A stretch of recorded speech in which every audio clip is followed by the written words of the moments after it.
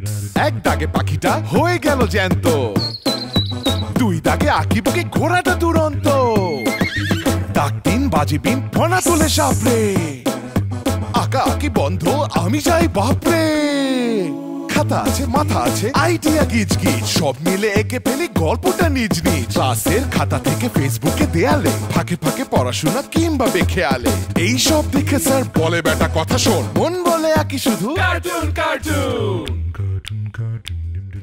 সবাইকে স্বাগত জানাচ্ছি আঁকা আঁকি শেখার মুশকিল আসান শো কার্টুন কার্টুনে। কার্টুন আঁকাকি নিয়ে তোমাদের যত প্রশ্ন, চিন্তা, ভাবনা সবকিছুর উত্তর মেলে আমাদের এই অনুষ্ঠানে। তোমাদের সাথে আছে আমি কার্টুনিস্ট তন্ময়, ও আজকে আমাদের সাথে আছেন অ্যানিমেটর প্রতীক ভাই। হ্যালো, তোমরা কেমন আছো? প্রতীক ভাই, আমরা আজকে অনেক ভালো আছি। অনেক ভালো আছো কেন?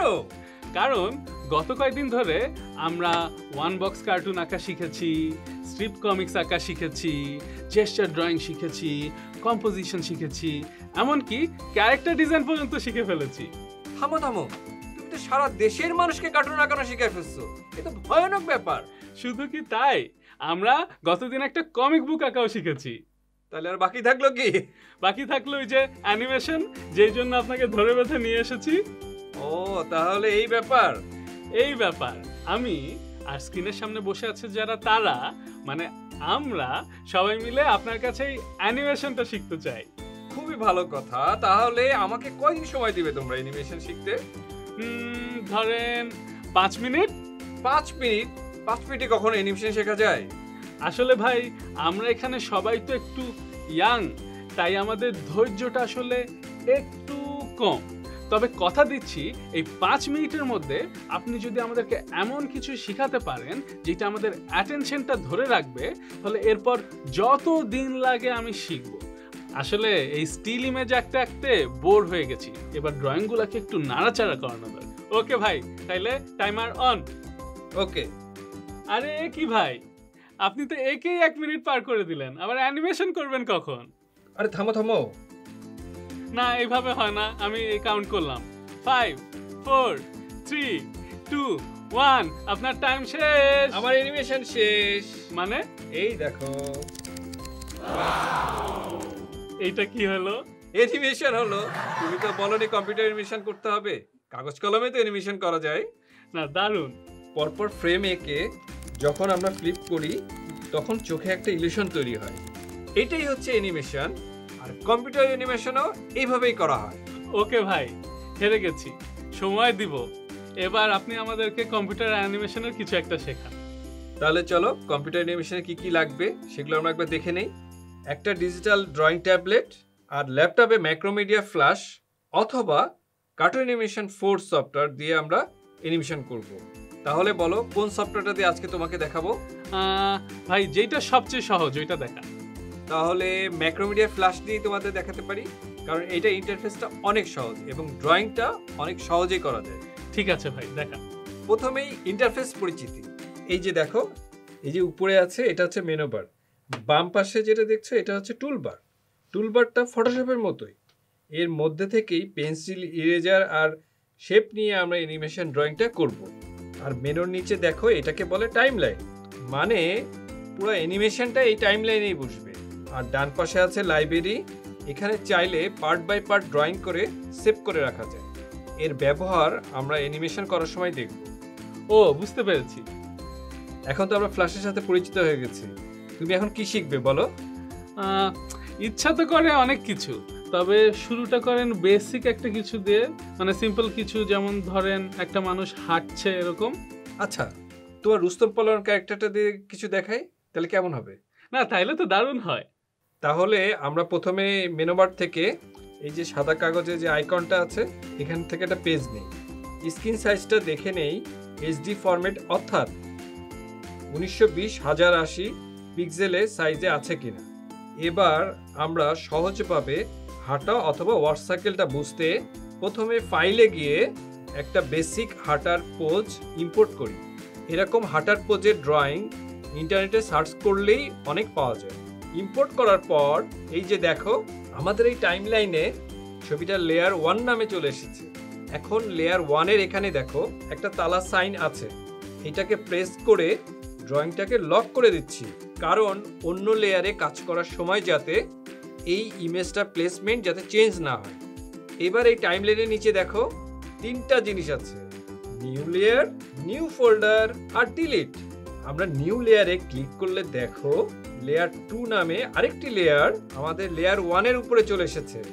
আমরা এখন এরকম নতুন নতুন একটা করে লেয়ার নিয়ে ড্রয়িংটার পার্ট বাই পার্ট উপর দিয়ে কপি করে আঁকবো। যেমন ধরো প্রথমে লেয়ার 2 তে একটা গোল শেপ নিয়ে আঁকলাম মাথা, লেয়ার 3 তে বডি, এইভাবে লেয়ার 4, 5, 6, 7 এ বাকি হাত পা গুলো এঁকে ফেলি। এরপর আমাদের ইম্পোর্ট করা ড্রয়িংটা লেয়ারের লকের পাশে ক্রস চিহ্নে ক্লিক করে হাইড করে দিই। হ্যাঁ, এখন আমাদের নতুন ড্রয়িংগুলো একদম পরিষ্কার বোঝা যাচ্ছে। এখন পার্ট বাই পার্ট প্রত্যেক লেয়ার আঁকা হয়ে গেলে এক একটা লেয়ার সিলেক্ট করে F8 প্রেস করলে দেখো এই যে একটা উইন্ডো আসছে। এই উইন্ডোতে 3টা জিনিস আছে। এই উইন্ডোতে গ্রাফিক্স বাটনটা সিলেক্ট করে ওকে প্রেস করি, ফলে যেটা হলো এই প্রত্যেকটা হাত পায়ের ড্রয়িং লাইব্রেরিতে সেভ হয়ে যাবে, আর যখন আমাদের দরকার হবে তখন লাইব্রেরি থেকে আমরা ড্রয়িংগুলো নিয়ে ব্যবহার করতে পারবো। এইভাবে আমরা সবগুলো ফ্রেম F8 দিয়ে লাইব্রেরিতে সেভ করি। এই দেখো এখন লাইব্রেরিতে ফাইলগুলো সব দেখা যাচ্ছে। ওকে, তা তো বুঝলাম, কিন্তু আমার এই হাঁটাহাঁটি কই? ক্যারেক্টার তো হাঁটছেই না। আরে দেখাচ্ছি, আমার তো ফাইল সব রেডি। এই ফাইলগুলোকে আমি ওয়ার্কসাইকেলে বসালেই তো হাঁটা শুরু করবে। তো এই ওয়ার্কসাইকেল কি? ওয়ার্কসাইকেল হলো এই যে দেখো আমরা যখন হাঁটি তখন কি হয় বলো তো? হাত পা সামনে পিছে হয়। হ্যাঁ, এই যে বাম পাশের পাটা যখন সামনে থাকবে বাম পাশে হাতটা পেছন দিকে, আর ডান পাশে হাতটা যখন সামনে থাকবে ডান পাশের পাটা পেছন দিকে। ও, এটাই ওয়ার্কসাইকেল। ঠিক তাই। এই এক একটা স্টেপকে অ্যানিমেশনের ভাষায় এক একটা ফ্রেম বলা হয়। এরকম 8টা হাঁটার ফ্রেম দিয়েই আমরা একটা ওয়ার্কসাইকেল তৈরি করব আজকে। ওয়ার্কসাইকেলের কনসেপ্টটা তো বুঝলাম, কিন্তু এইটাই সফটওয়্যারে করব কিভাবে? এই যে দেখো আমরা যে টাইমলাইনে ছবিগুলো বসিয়েছি এইগুলোকে বলে কি ফ্রেম। এই যে কালো ডটগুলা কি ফ্রেমগুলোকে রিপ্রেজেন্ট করে। এখন আমরা F6 দিয়ে ডুপ্লিকেট কি ফ্রেম তৈরি করে নিব। এই ডুপ্লিকেট কি ফ্রেম দিয়ে কি হয়? আমরা যখন হাঁটা শুরু করি তখন কি হয়, পায়ের স্টেপটা তখন সামনের দিকে চলে যায় না? হ্যাঁ, এই ডুপ্লিকেট ফ্রেমটা দিয়ে আমরা কি করি চলো এটা দেখে নিই। এই পাটাকে আবার কপি করে রোটেট করে সামনের দিকে আগিয়ে দিচ্ছি। কিন্তু এই আগের পাটা কোন জায়গায় ছিল আর এখনের পাটা কোথায় যাচ্ছে বুঝবো কি করে?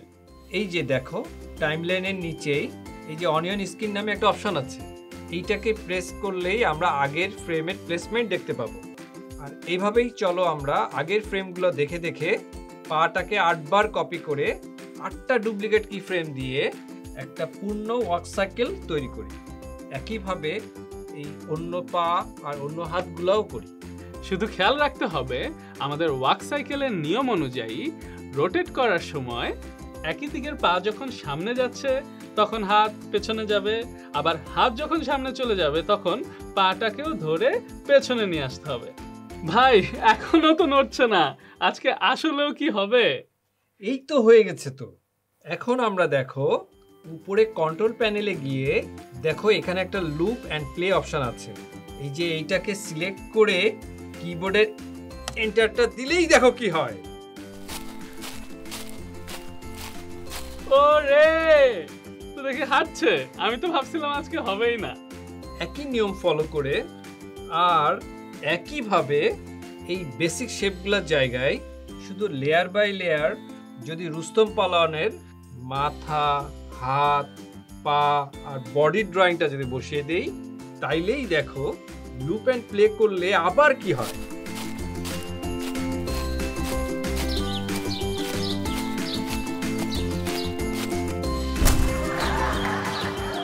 আরে কি জোস জোস, দারুন! না, আমি আজকে থেকে এই অ্যানিমেশনটা সিরিয়াসলি শেখা শুরু করব।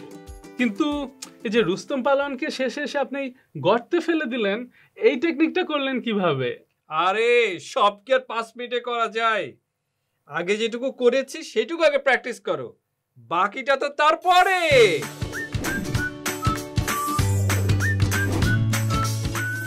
আইডিয়ার আজকের পর্বে আমাদের নতুন অতিথি লম্বু ইভান, যার বুদ্ধি হাঁটুতে। জি ভাই, আমার বুদ্ধি হাঁটুতে, তাই আমার মাথায় কোনো আইডিয়া আসে না। ওহো, তাহলে একটা কাজ করি, চলো তোমাকে আইডিয়া বানানোর একটা টেকনিক শিখিয়ে দেই। জি ভাই, কি টেকনিক? টেকনিকটার নাম হচ্ছে ড্র দি অপোজিট বা উল্টা আঁকা টেকনিক। ভাই এই উল্টা আঁকা টেকনিকটা কি ভাই? সেটা বুঝতে হলে জলদি আমাদের এই টপিক জার থেকে একটা টপিক চুজ করে ফেলো তো। ভাই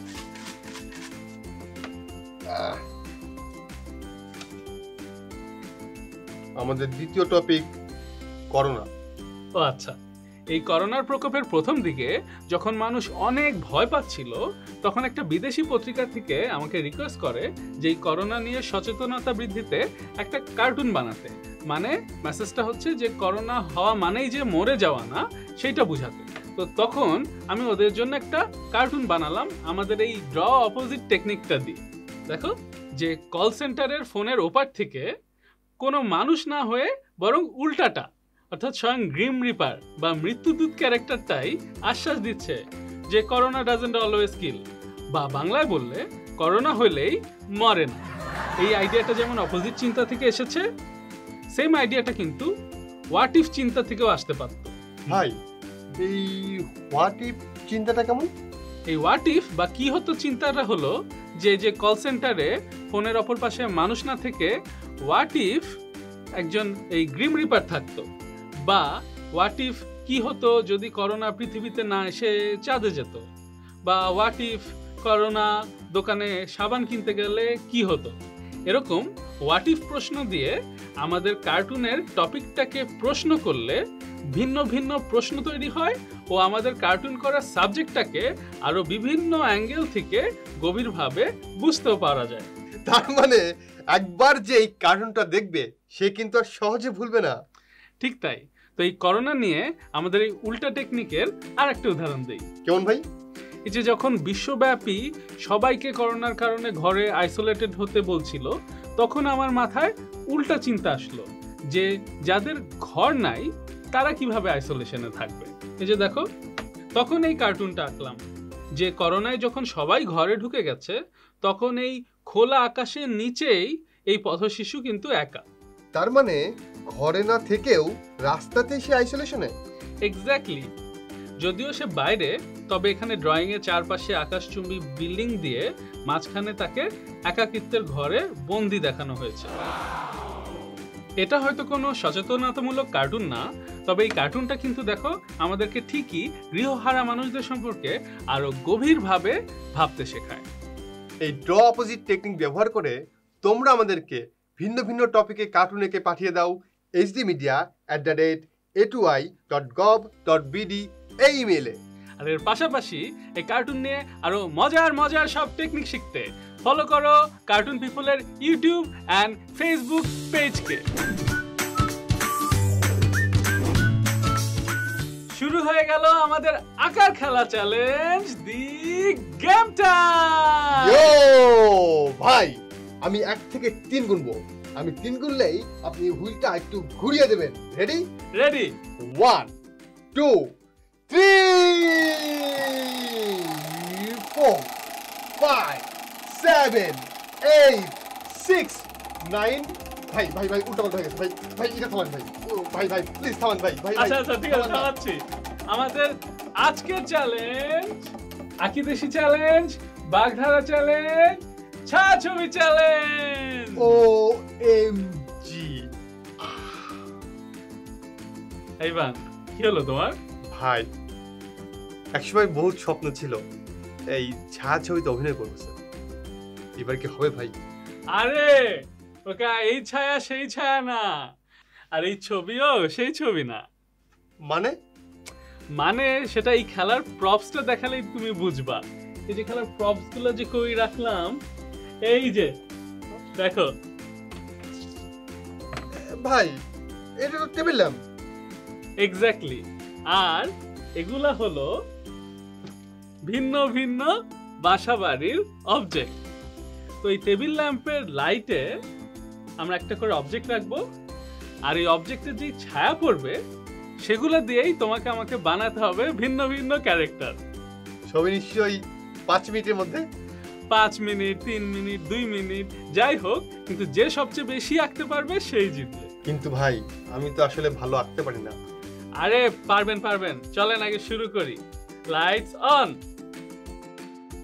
তো এই যে প্রথমে এই অবজেক্টটা দিয়ে শুরু করেন। ওকে ভাই, আমি কি যে লাইট উঁচু নিচু করে বা অবজেক্ট এদিক ওদিক সরিয়ে ছায়া চেঞ্জ করতে পারবো? হ্যাঁ অবশ্যই, যতক্ষণ পর্যন্ত যা আঁকছেন তার ছায়ার সাথে মিল থাকে তাইলেই হবে। ওকে, তাহলে আপনি শুরু করেন আগে। তাইলে এই স্ট্যাপলারটা দিয়ে যদি আঁকি, এই যে দেখেন, এই স্ট্যাপলারটাকে যদি এই যে ঘুরিয়ে ফিরিয়ে এই ছায়াটাকে কি বানানো যায়, এই যে ছায়ার চারপাশ দিয়ে দাগ দেই, হয়ে গেল একটা সুটকেস। রাইট। আবার করি, এই যে একই স্ট্যাপলারকে ভিন্ন দিক থেকে ঘুরাই, দেখি যে এটা কিসের মতো লাগে, হয়ে গেল লঞ্চ। এক্স্যাক্টলি।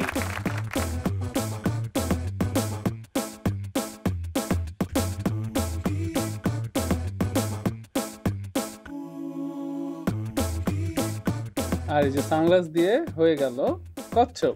ওয়াও। এবার আপনি আঁকেন। ভাই এই ঘড়ির ছায়াটা কিসের মতো লাগছে বলেন তো? কিসের মতো লাগছে? কিছুর মতোই লাগছে না। ভাই পারলেন না, ভালো করে দেখেন, সাপের মতো। ভাই এই প্লাসটা দিয়ে আমি কি আঁকবো বলেন তো? তুমি জানো কি আঁকবা। এই প্লাসটা দিয়ে আমি আঁকবো আমার +1। মানে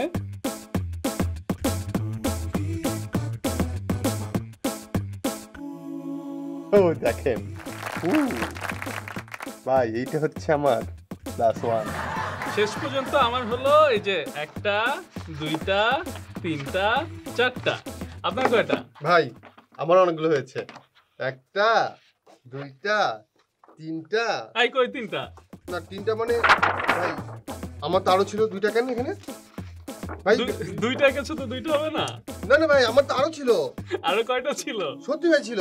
কয়টা? ভাই মিনিমাম 5-6টা তো ছিলই। 5-6টা না 8-10টা? না না 8-10টা মানে কি কাছাকাছি, ধরেন 8টা 9টা 6টা, হ্যাঁ 7টা 5টা 20টা। ভাই ভাই আপনি 20টা। ভাই বিশ্বাস করেন ভাই, তুমি আরো ছিল সব ভাই। সময় অঙ্কে ভুল করো। এই আজকের বিজয়ী আমি। এরপরটা বলো, শেষ করো। দেখা হচ্ছে পরের সেগমেন্টে। ভাই প্লিজ ভাই আমার এগুলো ফেরত দিন ভাই, আপনার সঙ্গে মিশে গিয়েছে ভাই। ভাই প্লিজ ভাই আপনি চেক করেন ভাই। ভাই মিনিমাম 5-6টা তো হবেই ভাই, আমি ভুল করতেছি না ভাই। দেখা হলো, শেখা হলো আজকে অ্যানিমেশন নিয়ে অনেক কিছু। প্র্যাকটিস চলতে থাকুক, দেখা হবে নেক্সট এপিসোডে।